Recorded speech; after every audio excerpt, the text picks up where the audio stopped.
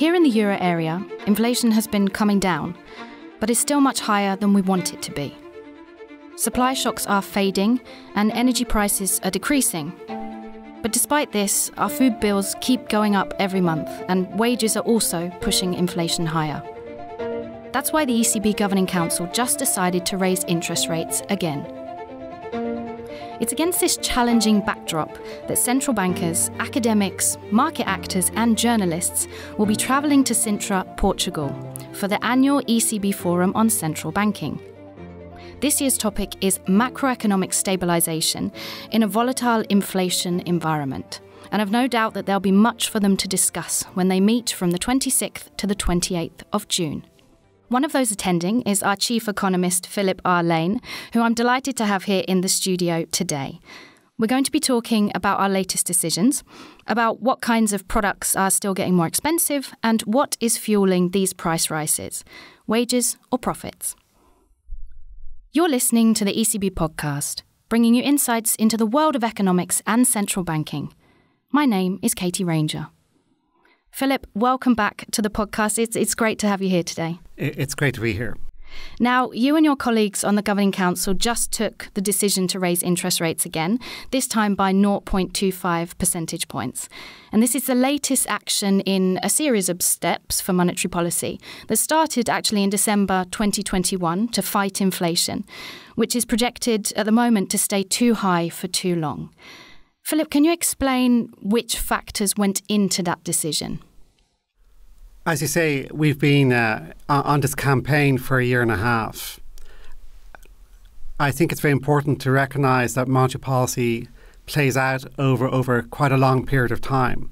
It's not the case we believe that what we decided last week to add another 0.25 percentage point to the interest rate will have an instant and dramatic effect on the inflation rate. But we meet every 6 weeks, and essentially what we're doing is we are calculating every time. Compared to what we're learning about inflation since our May meeting, should we continue to raise interest rates?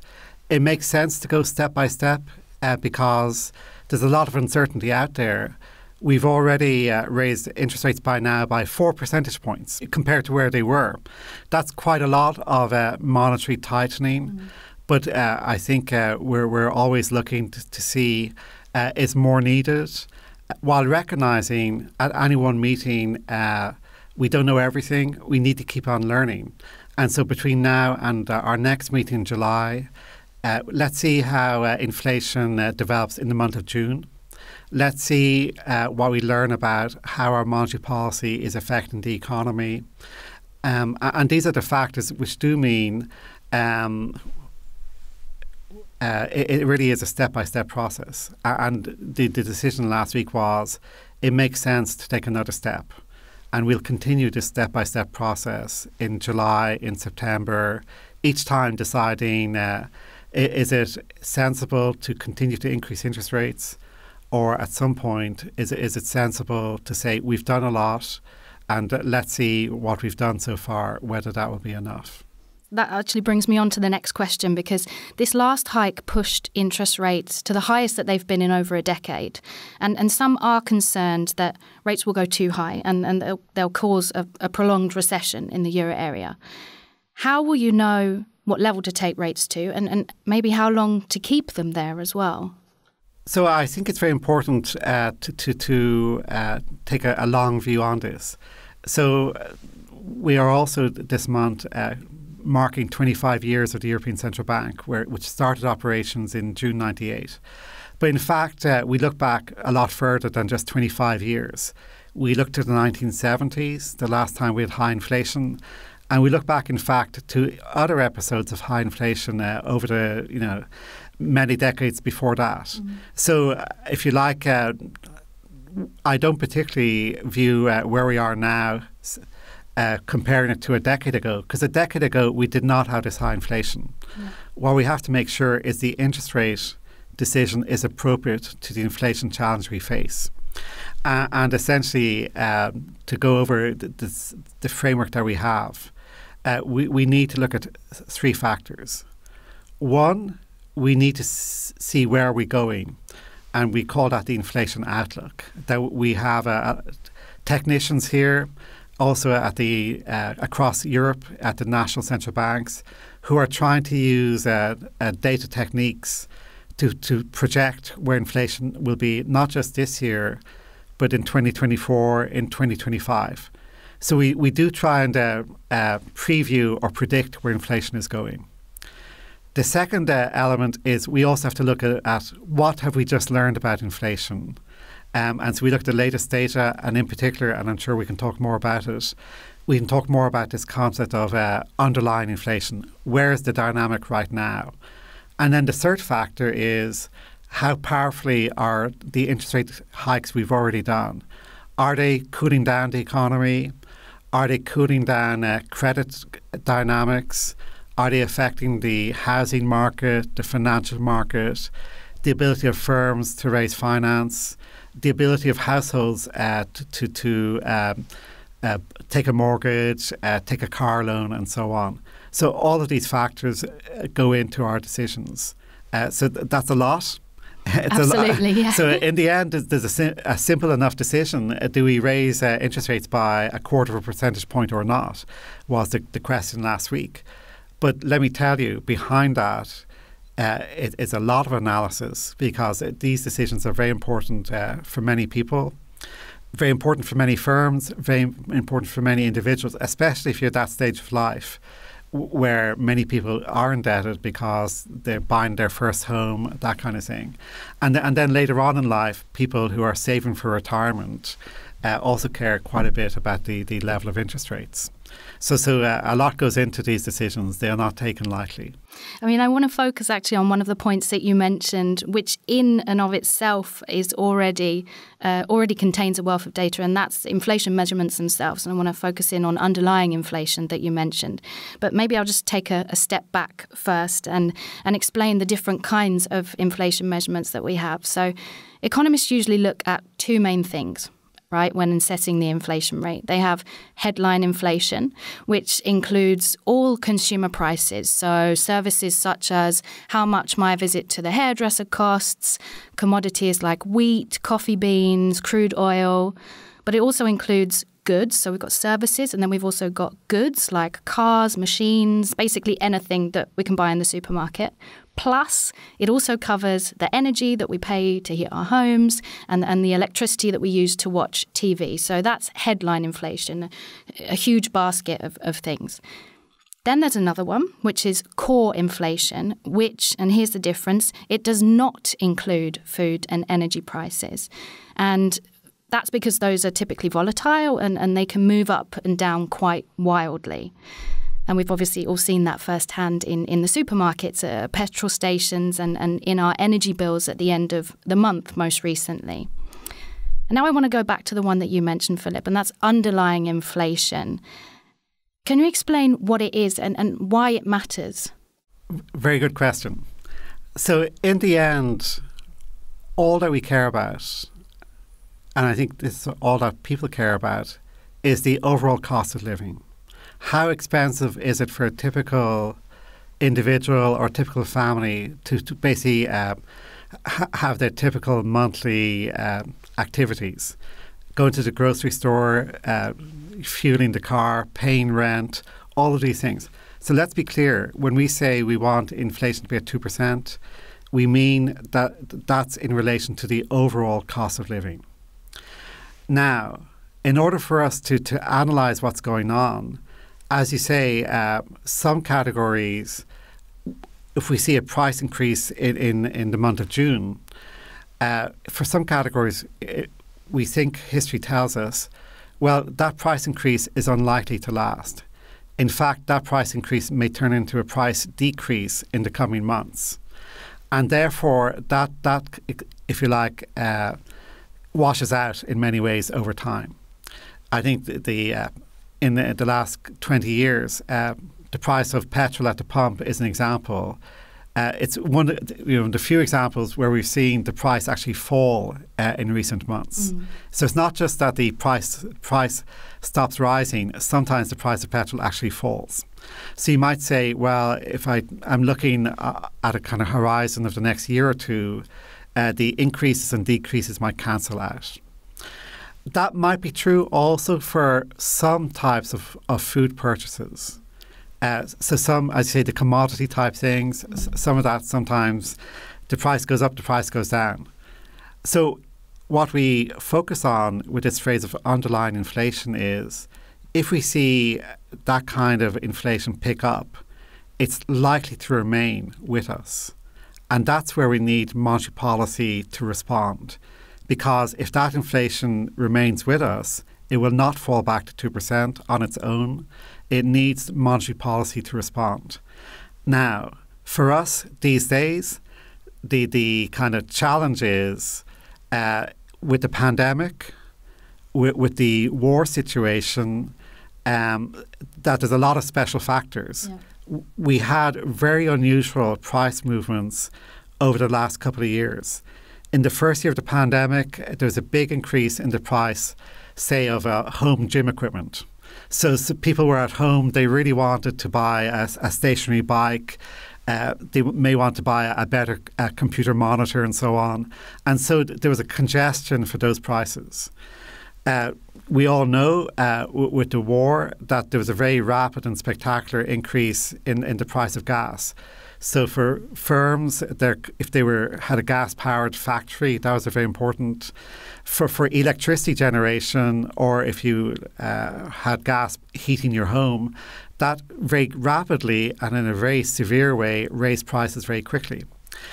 What we see now is the price of gas has reversed.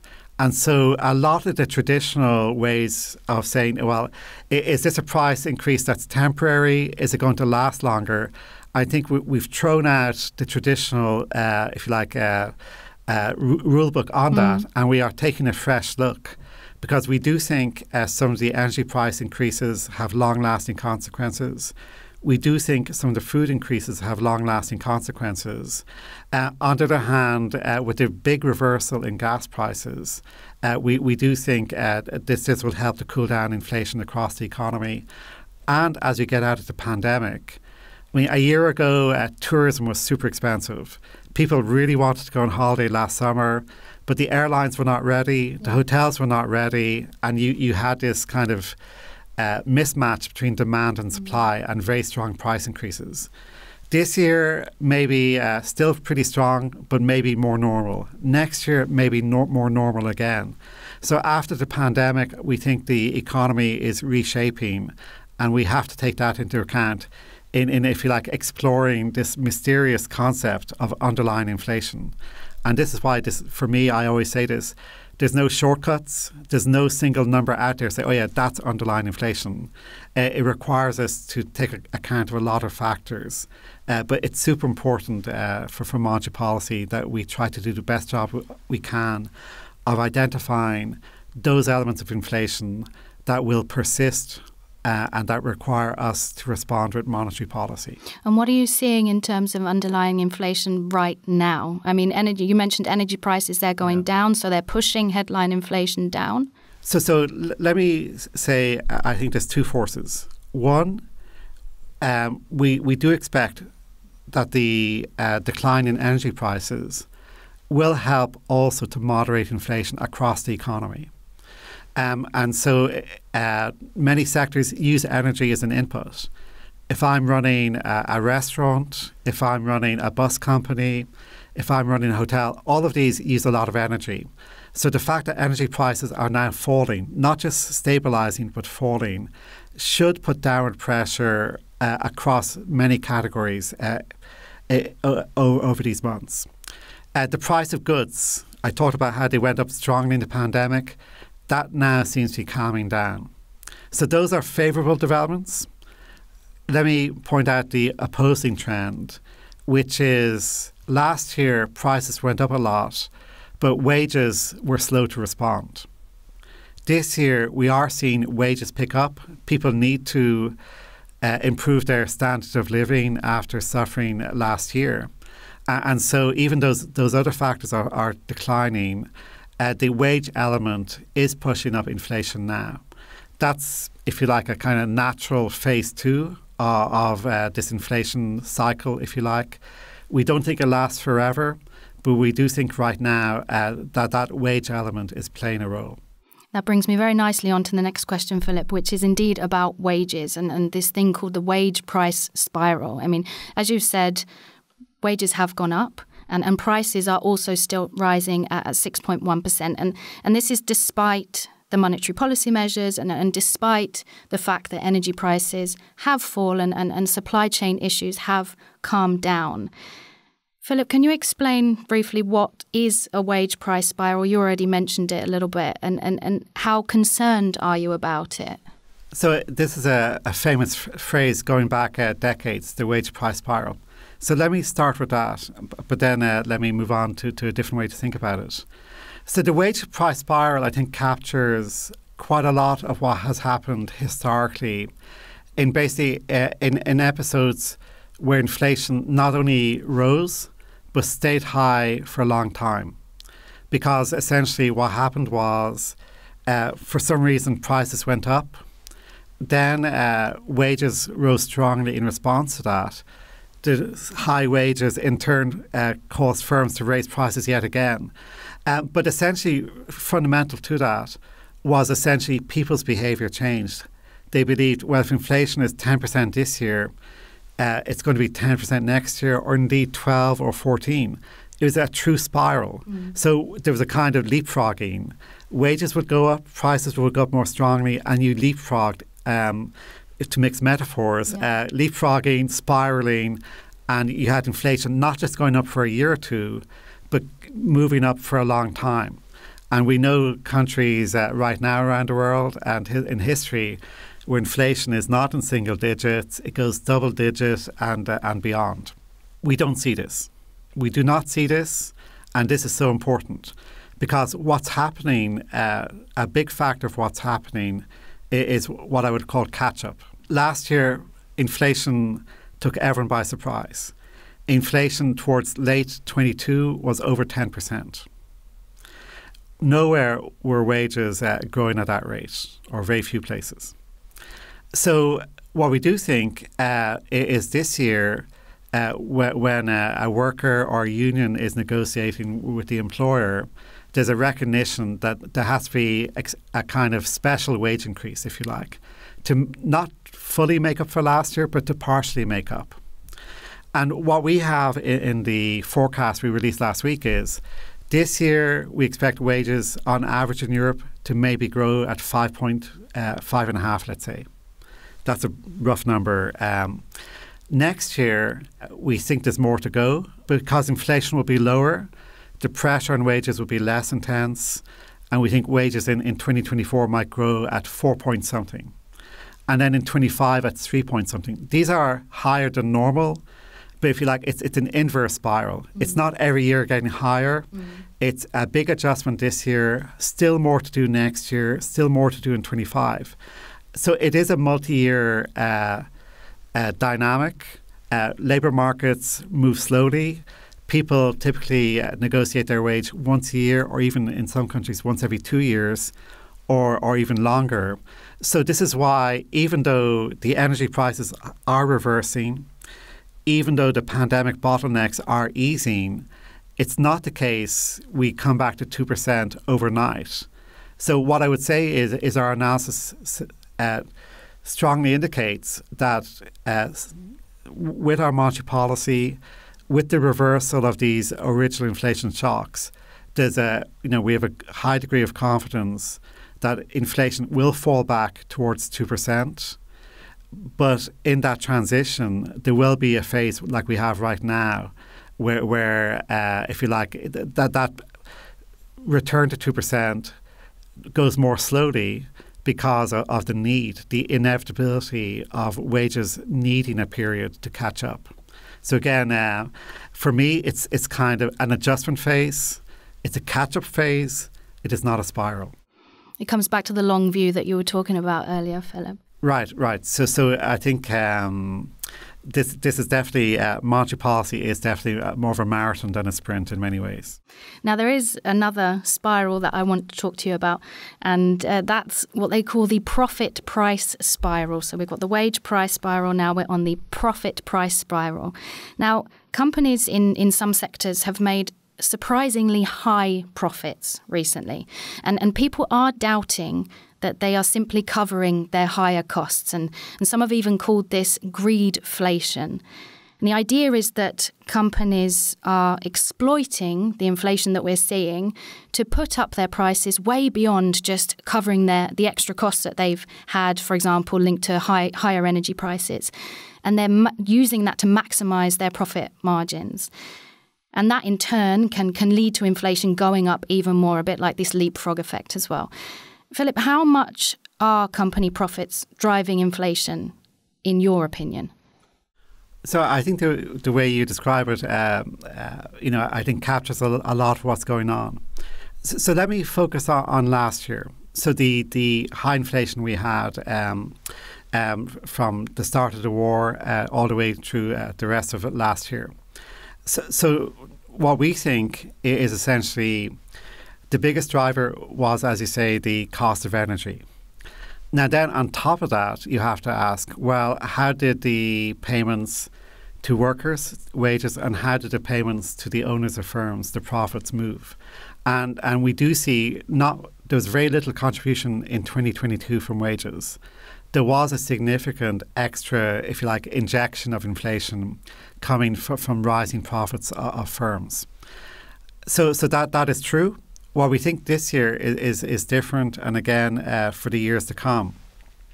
Because we do think what's happening now this year is that wages will go up, and that will partly be absorbed by firms which, as you say, in many sectors made good profits in 2022, recognising they cannot pass all of the wage increases onto the consumer, and they have to accept lower profits. That's going to be one of the major issues we track. How strongly is that happening? Because, of course, if the wage increases are fully passed on to price increases, then the level of inflation will remain higher for longer, and we would have to respond. But I do think the economic incentives will be that in some sectors, firms know very well that they made extraordinary profits last year, and know very well that if they tried to repeat that this year, then in the context of higher interest rates, they would lose customers, they would lose revenue over time. They would have to recognise that essentially the open goal, if you like, they had last year. What I said to you last year, there was such a strong demand for tourism, strong demand for going out. There was an opportunity to raise profits. I think that is less true this year. Let me mention one other factor here. It is, of course, in some industries, for example, like agriculture or commodities, there are a lot of global influences in prices. Again, last year in 22, a lot of those global influences were basically in the direction of rising global prices. And if prices are rising around the world, it's easier for European firms to raise prices. What we think now actually is, because it's not just the ECB tightening policy, the Fed is tightening policy, the Bank of England there's a lot of tightening in many parts of the world. So we do think global prices are going up more slowly, and in turn that will limit the ability of European firms to raise prices as well. Well, Philip, thank you for this truly fascinating conversation. It was really interesting and lots of insights there for our listeners. Before we wrap up, we always have a question that we ask all our guests on the podcast. You've been on the podcast before, so I'm sure you know it. And that's for a hot tip linked to the topic that we've been discussing today. Have you thought of something for our listeners? So let me advertise the ECB forum next week in Sintra. And there's a great website. And over and above the kind of other contributions from, if you like, senior academics and policymakers, there's a very important and actually the most fun part of Sintra for me is to get to know the work of the 10 young economists who have been shortlisted for their work on economics and finance. So these are people who are typically finishing their PhD in some of the world's best programs. And I can tell you, by far the best economic research is done by people in their 20s. They're doing their PhDs, they're innovative, they're creative. I learned so much.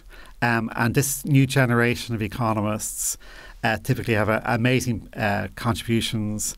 And on the website, I'm sure you can find their bios, you can find the papers they've written, and I believe the final selection by President Lagarde, the announcement next Wednesday, will be streamed on the internet.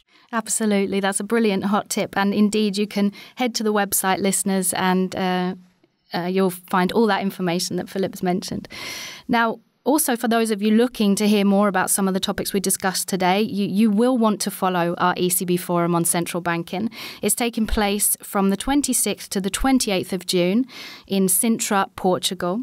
And in addition to the Young Economist Prize Award ceremony that Philip mentioned, there will also be panel discussions and sessions on a wealth of topics. So we've got monetary and fiscal policy in the face of high inflation, supply shocks, changes in energy markets, macroeconomic forecasting, and much more. And indeed, all of it will be live streamed. So head to the show notes to get the link to the programme. Now, I want to thank our Chief Economist Philip R for joining the conversation today and for giving these valuable insights. Thank you so much, Philip, for joining us. It was my pleasure. You've been listening to the ECB Podcast with Katie Ranger. If you like what you've heard, please subscribe and leave us a review. Until next time, thanks for listening.